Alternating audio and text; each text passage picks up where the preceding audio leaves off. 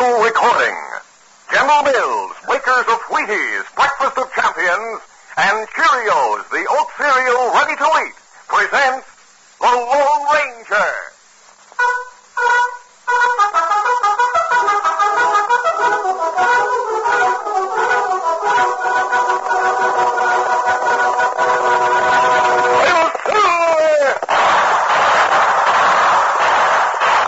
A fiery horse with the speed of light, a cloud of dust, and the haughty Hi-Yo Silver, the Lone Ranger.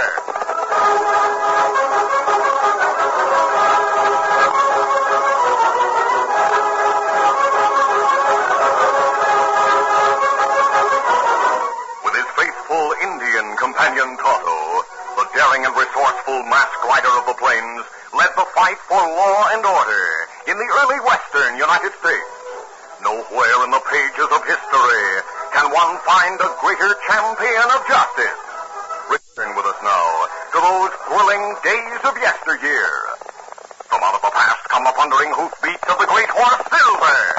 The Lone Ranger rides again. Come on, Silver. Let's go, big fellow. Hail, Silver! Away!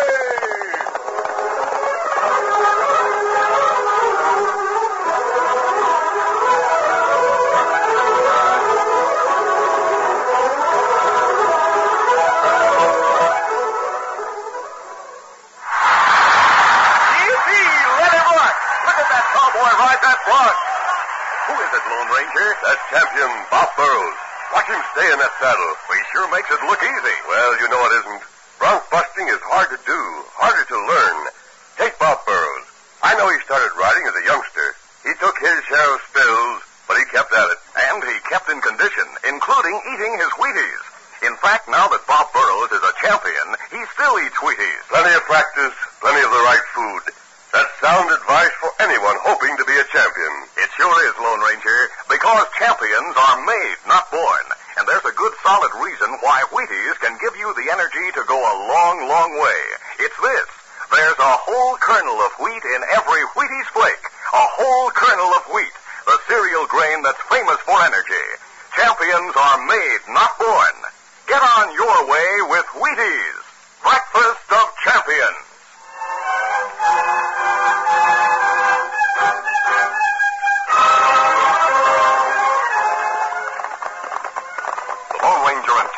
Rode south, down a moonlit hillside, then across level ground to a lighted cabin. It was one of many scattered houses that had been built in the area during the past year by homesteaders.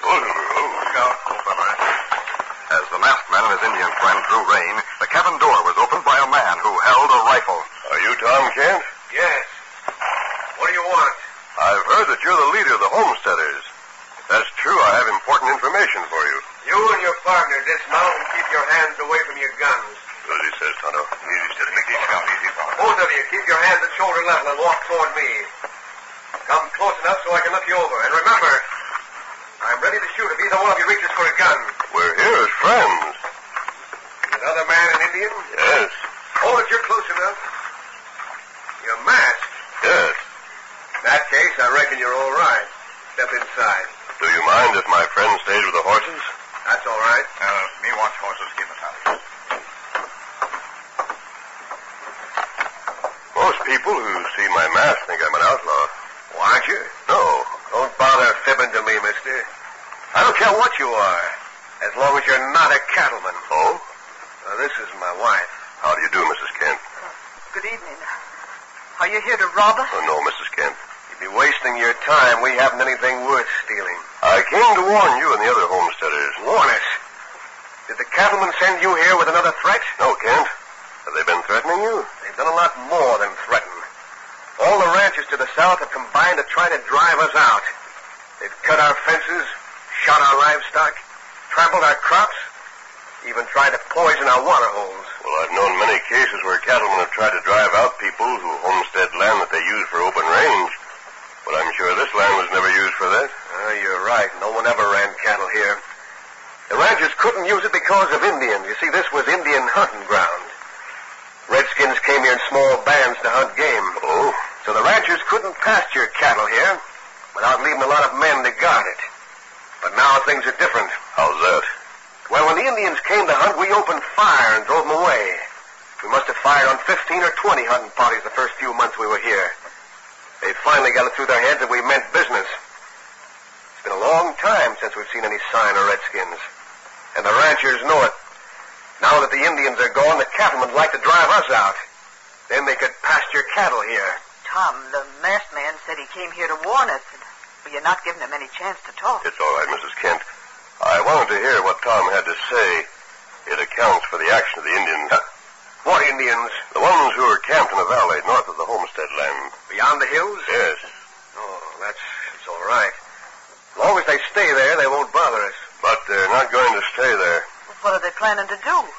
Come here, massacre the homesteaders, and burn the buildings. Tom. Wait. How do you know their plans? Tonto and I saw them from a hilltop and wondered why they were gathering in the valley. Tonto was an Indian, so it was easy for him to go among them.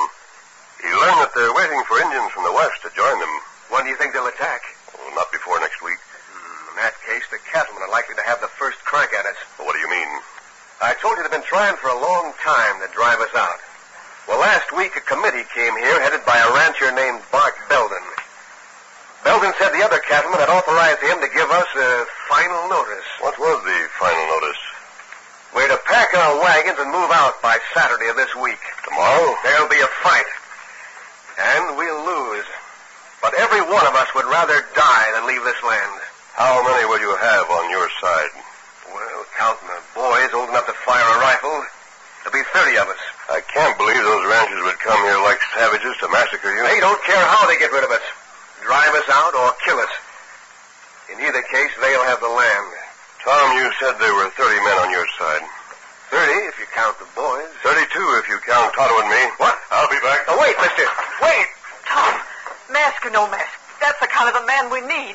Call him back. Right. Ask him to stay with us. Yep.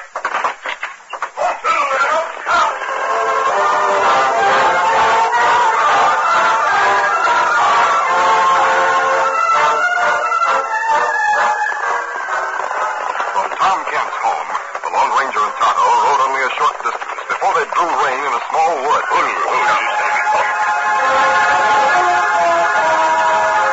The masked man quickly told his friend what he had learned, then said, Unpack my saddlebags, Tonto, while I take off these clothes, will you?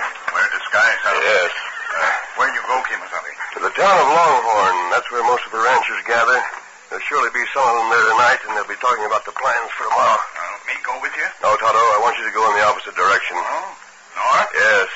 Right at the top of the hills and watch the Indians in the valley beyond. You put your clothes in saddlebags? Yes, please. Why me watch Indians? I have an idea. I may want to know if more Indians join those we saw in the valley. How long me watch? Until daybreak.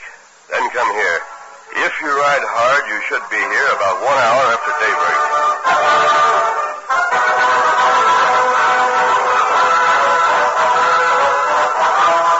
Tonto rode north toward the hills that divided the homestead land and the valley where the savages were congregating, while the Lone Ranger, disguised to look like a drifter, traveled in the opposite direction toward the cattle town of Longhorn.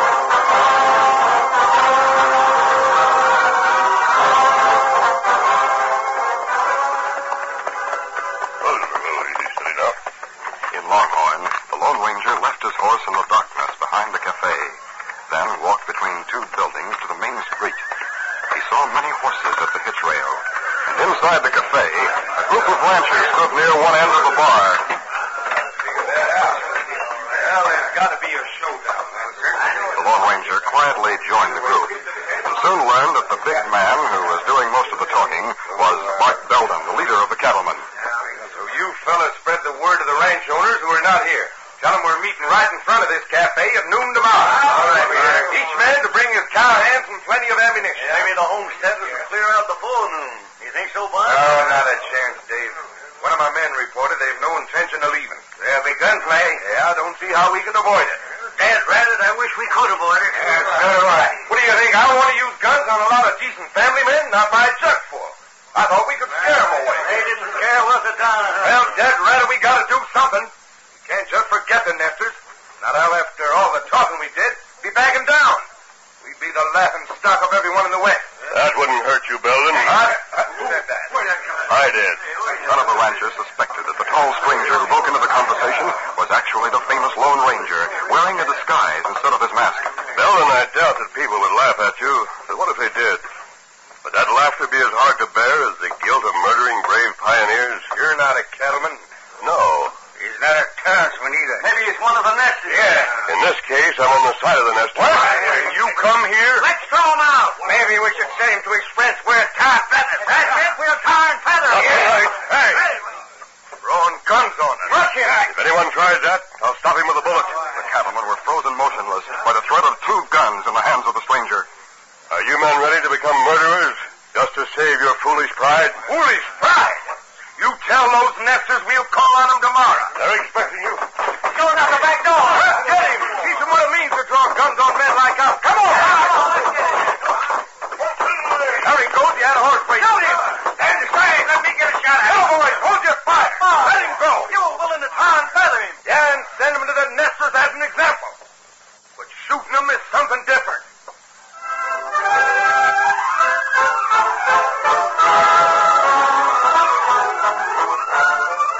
The curtain falls on the first act of our Lone Ranger adventure. Before the next exciting scenes, please permit us to pause for just a few moments.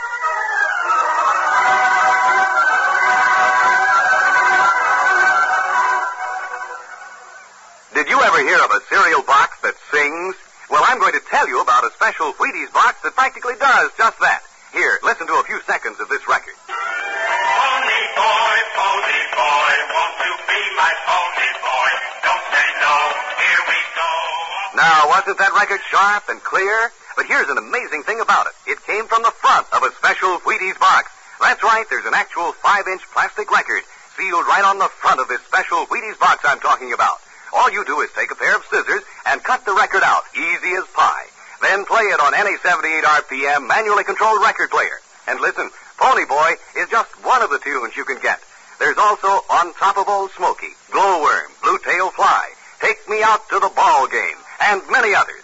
So go down to your grocer right now and pick up the special Wheaties record box. Remember, these records are absolutely free of extra cost. A real bargain in fun.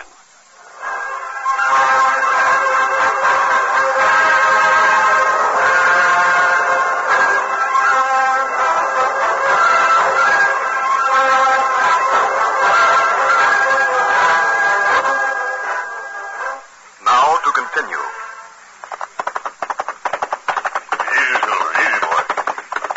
Soon after leaving town, the Lone Ranger slowed the great horse Silver to a steady lope, and while riding, he considered the details of a plan by which he hoped to avert a tragic fight between the ranchers and the homesteaders.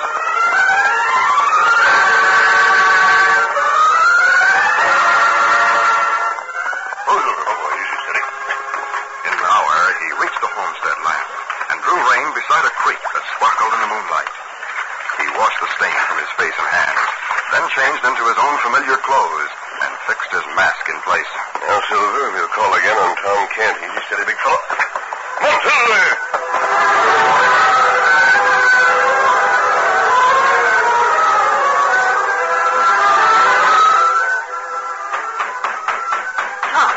Tom, the door. Now, I'll see who it is, Mary. It's awful late. You suppose someone's sick and needs help? Still no.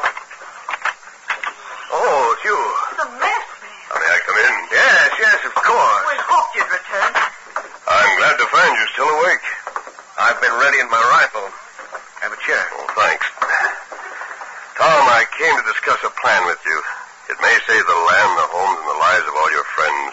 If it'll do that, I'm for it. We'll need the help of all the homesteaders. We're united, mister. The others will follow Tom's lead. Good. Now, here's what I've learned. The cattlemen and their ranch hands are going to assemble at noon in front of the Longhorn.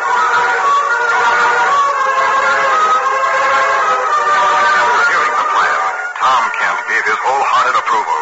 Then he and the masked man spent the night riding to each of the widely scattered cabins to rouse homesteaders from their sleep and enlist their support. It was about an hour after daybreak when the Lone Ranger left Tom and rode to the nearby woods. He found Tonto there ahead of him. Oh, easy, steady. Kimasabi, I wonder why you're not here. I've been covering a lot of ground, Tonto. What about the Indians? Same number, still in valley. Are they quiet? Them not start war dance. But many Indian not sleep at night. Me see 'em around campfire. Clean rifle, throw tomahawk. Me see 'em make plenty war sign. Then they're becoming restless. Them not like long wait. In that case, they may be in just the right mood. Tonto, we're going to challenge those Indians to war. But Kemosabe... I'll tell you about it while we prepare breakfast.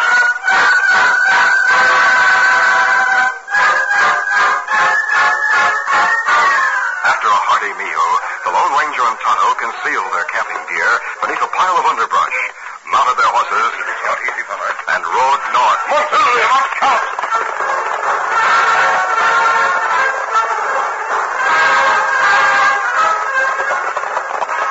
It was nearly 10 o'clock when they reached the top of the hill and saw the Indians in camp. Oh, fella.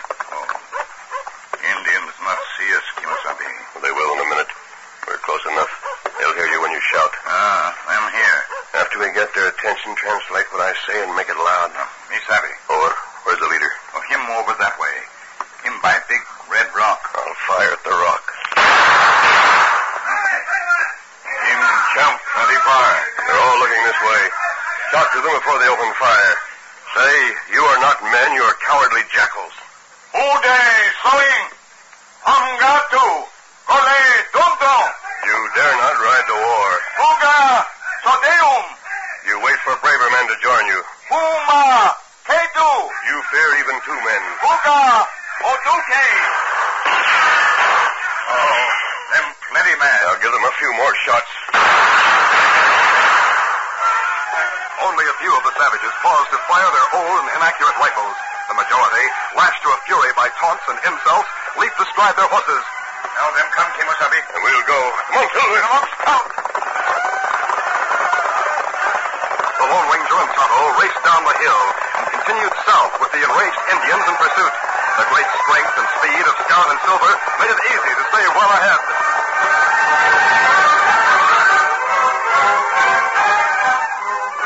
The chase settled down to a contest of endurance. The Indians, unable to gain, maintained a dogged pursuit, while the Lone Ranger and Tonto made no effort to increase their lead. They led the way past the homestead land without going near any of the cabins and continued toward Longhorn.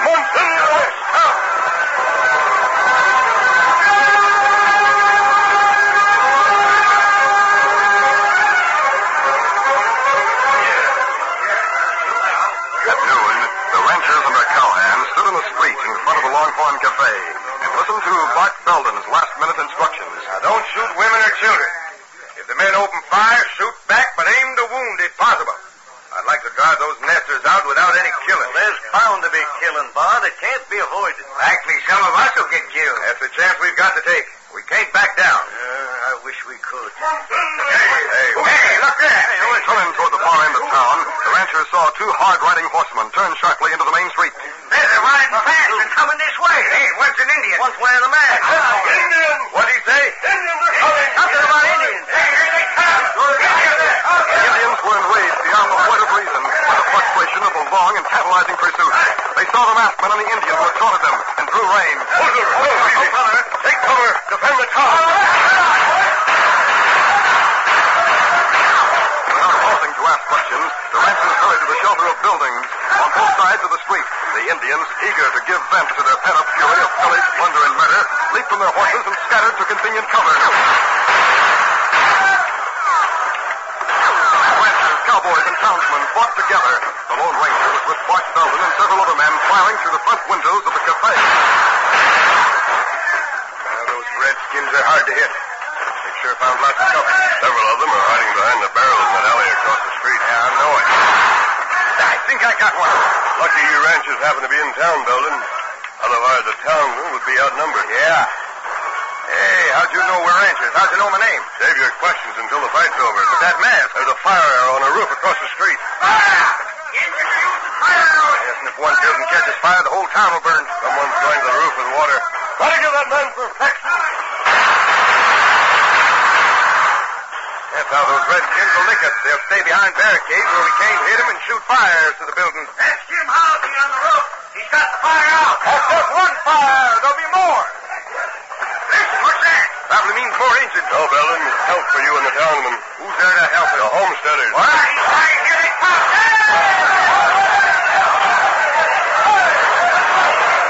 The homesteaders, led by Tom Kent, rode behind the rows of buildings, firing at the Indians who had taken shelter in their places between the stores and shops. The savages were caught between two fires and fled in panic. Many were shot before they reached their horses.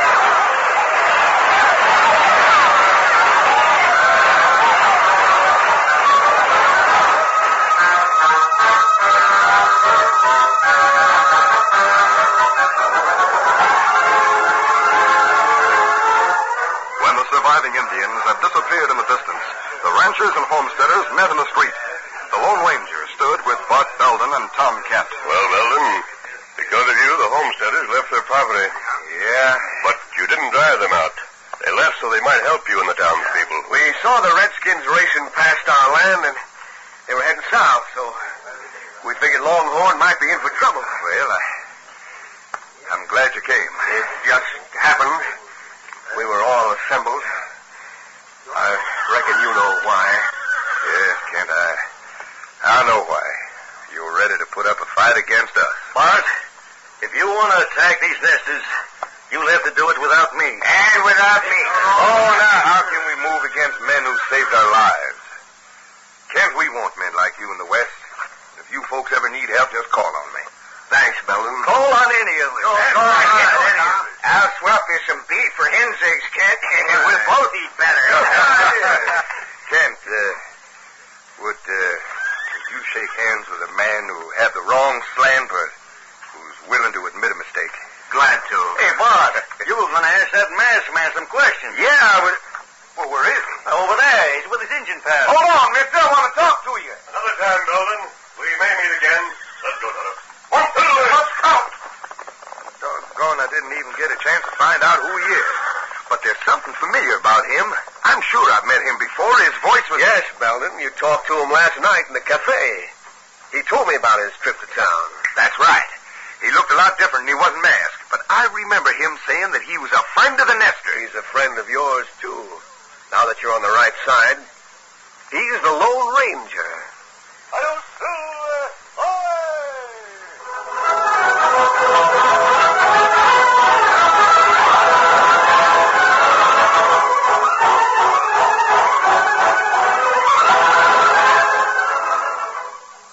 When boys line up to run a race, Galloping Gordon sets the pace. He comes in first because he knows he's got gold power from Cheerios. Yes, he's got gold power. There he goes. He's feeling his Cheerios. Cheerios. Cheerios. Say, you ought to try Cheerios, the delicious food with Go Power. Cheerios, the oat cereal that needs no cooking. Add milk, and you've got just the breakfast to start a healthy, happy day. It's real muscle-building food. Every spoonful contains vitamins, minerals, and proteins your body needs. They help give you healthy nerves, good red blood, strong bones and muscles. So eat Cheerios. People will say... He's feeling his Cheerios.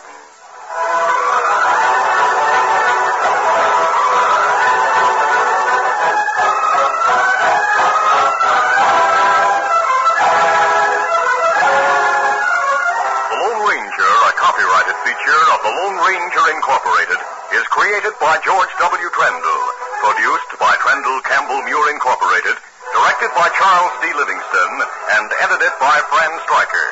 The part of the Lone Ranger is played by Brace Beamer. Your announcer, Fred Foy.